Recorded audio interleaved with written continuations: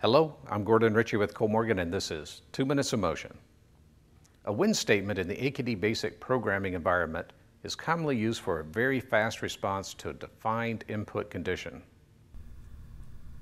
The when statement achieves this by monitoring a stated condition to perform a specific function. When a program encounters a when statement, it will continuously monitor the when condition included in the command. When the condition occurs, the program will then execute the action immediately. The initial motion parameters are defined, but cannot execute unless the condition in the when statement is true.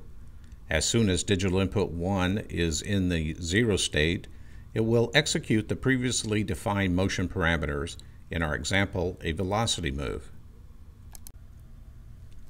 Now our program is performing the initial setup motion parameters to be executed under a new when condition, where our digital input 1 state is switched to 1. Once this condition occurs, the program will execute the move. AKD BASIC checks for the defined condition of a when statement every 250 microseconds. It is useful for applications where a quick output response is needed. For more information, check out other 2-minute of motion segments or sign up for one of our AKD BASIC classes at www.Kollmorgen.com.